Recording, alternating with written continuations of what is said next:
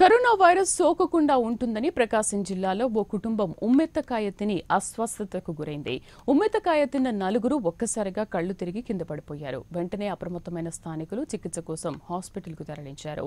చీమకుర్తి మండలం పల్లామల్లిలో ఈ ఘటన చోటు చేసుకుంది.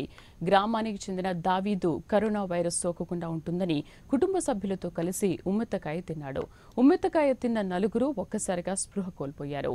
అపస్మారక స్థితిలో ఉన్న దావీదు కుటుంబ సభ్యులను గుర్తించిన స్థానికులు వెంటనే చికిత్స కోసం చీమకుర్తిలోని ఓ ప్రైవేట్ హాస్పిటల్కి తరలించారు. ప్రస్తుతం నలుగురు పరిస్థితి నిలకడగానే ఉందని వైద్యులు అంటున్నారు.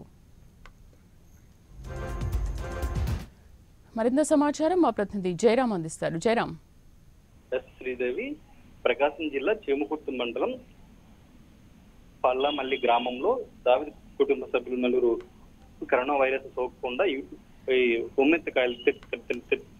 ఉమ్మెత్తకాయలు తినడం జరిగింది. ఈ క్రమంలో ఆ కాయలు తినడం వెంటనే వాళ్ళు స్పృహ తప్పి కింద పడిపోయారు. వీరందరినీ స్థానికులు గమనించి చీమకుర్తిలోని ప్రభుత్వ ఆసుపత్రికి తరలించారు.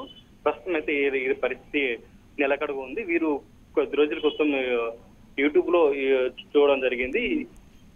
కరోనా వైరస్ సోకకుండా ఉండాలంటే ఈ ఉమ్మెత్తకాయలు తింటే కరోనా వైరస్ సోకదని యూట్యూబ్ లో చూశారు. ఆ తరుణంలో వీళ్ళు ఈ రోజు ఉమ్మెత్తకాయలు తినడం జరిగింది. అయితే ఆ ఉమ్మెత్తకాయలు తినడం వెంటనే వీళ్ళు స్పృహ తప్పారు. ప్రస్తుతం అయితే ఈ పరిస్థితి నెలకొందని ఉందని ఇక్కడ వైద్యులు చెప్పిన పరిస్థితి కనపడుతుంది.